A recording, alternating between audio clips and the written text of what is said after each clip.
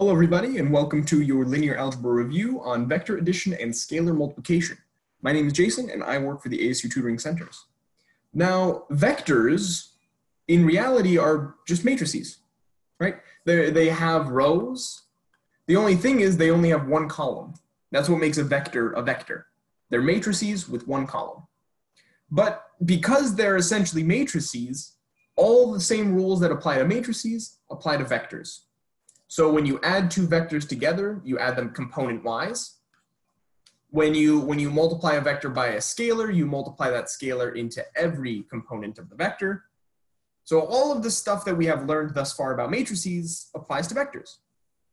The reason that we have this video detailing vector addition and scalar multiplication in particular is because in the future, we're going to have some non-standard addition and scalar multiplication, right? The addition that we're so used to is we just add straight across, right? If my vector is v1, v2, v3, plus the vector u1, u2, u3, when I add them, I get v1 plus u1, v2 plus u2, and v3 plus u3.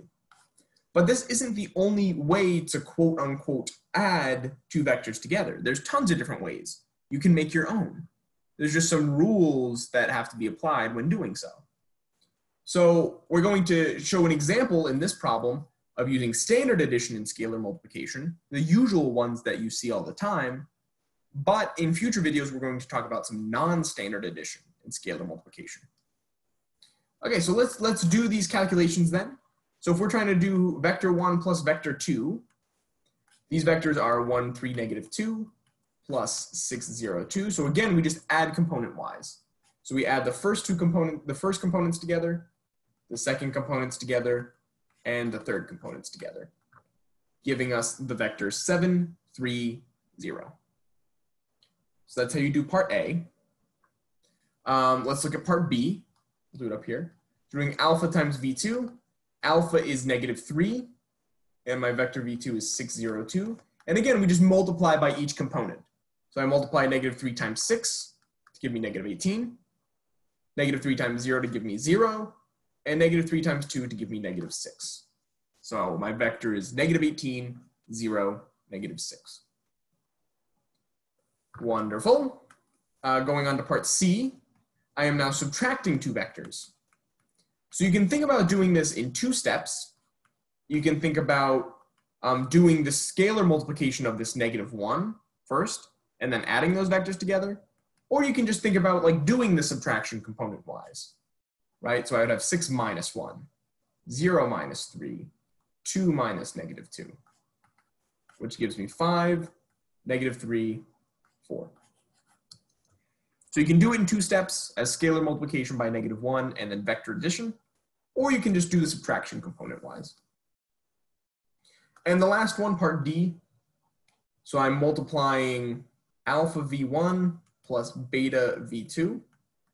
So I have negative 3 times the vector 1, 3, negative 2, plus 1/2 times the vector 6, 0, 2.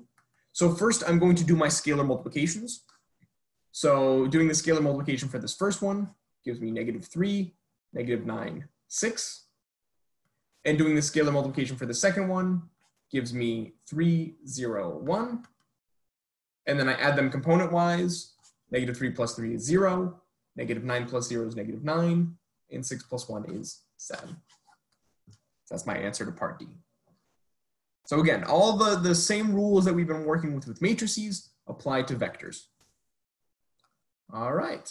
Well, thank you for watching. As I mentioned at the beginning of the video, I work for the ASU Tutoring Centers. If you want more information about the free resources we offer on all 4 major ASU campuses and online, please check out tutoring.asu.edu.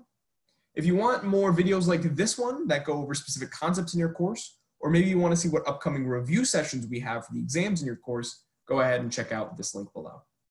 Thank you again for watching and have a wonderful